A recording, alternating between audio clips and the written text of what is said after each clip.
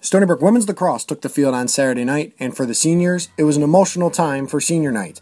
As far as the game went, it was pretty easy as the Seawolves led 20-0 at halftime before stepping off the gas pedal and taking down the UMass Lowell Riverhawks 22-1. Kylie O'Miller recorded a career-high 9 points on the night, and Courtney Murphy reached the 60-goal pinnacle for the second straight season by recording 6 goals in the matchup. Dorian Van Dyke registered her second straight hat trick and added 3 assists as well.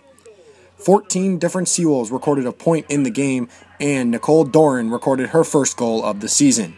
Senior Kelly Karner recorded a season-high 3 points, and fellow senior Sarah Ehrman scored a goal and dished off an assist.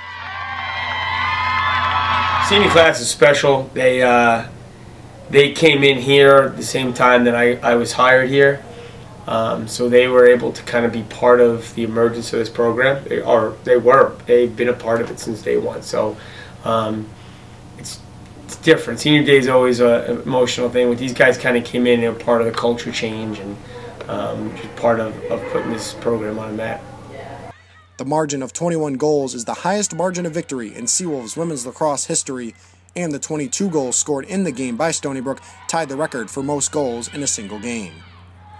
The Seawolves finished the America East season undefeated for the second time in 3 years and will host the Conference Women's Lacrosse Championship on May 1st and 3rd. Stony Brook's next game will be in the America East semifinals against the 4th seed UMBC Retrievers. They will play on Friday night at 5 o'clock.